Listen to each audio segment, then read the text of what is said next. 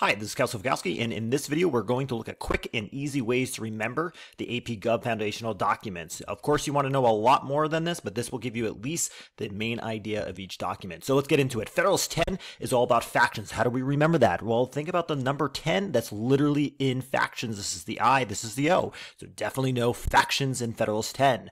All right, let's go to Federalist 51. 5 plus 1 is 6, and that is divisible by 3 branches. All right, let's go to Federalist 70, which is all about the importance of a strong presidency. And if you flip the 7 and the 0 like I've done here, here is the face, this is the hair. Some say that this resembles Donald Trump's hair, however you want to think of it. Some even say think about a strong executive winning 7-0 in a sports game, but again, it's all about a strong presidency. Let's go to Federalist 78, 7, 8, 9, and there are 9 justices on the Supreme Court, and we know that that is all about the Supreme Court.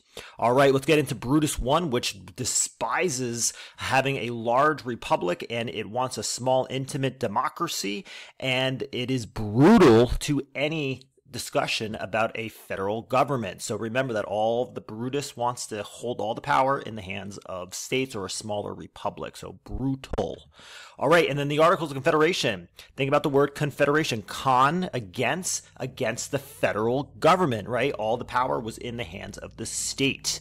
All right, letter from a Birmingham jail. All you really have to focus here is on the word jail, right? MLK is literally writing this from a jail in Birmingham, and this is all about civil disobedience. So again, pay attention to the language of the document.